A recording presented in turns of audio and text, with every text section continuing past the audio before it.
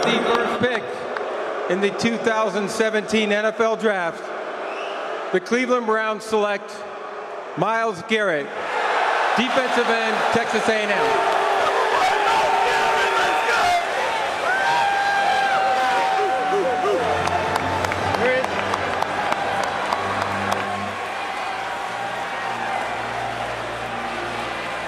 So in the end, the commissioner and Cleveland side with Mel.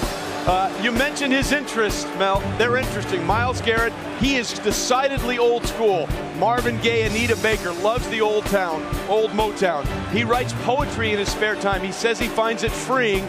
He absolutely loves dinosaurs. He almost went to Ohio State over the Aggies because they have the second best paleontology program in the country, and his brother Sean Williams was the 17th overall pick in the 2007 NBA draft. By the way, lather, rinse, repeat here as you see the reaction from Myles Garrett at the NFLPA player debut party, the #1 overall pick.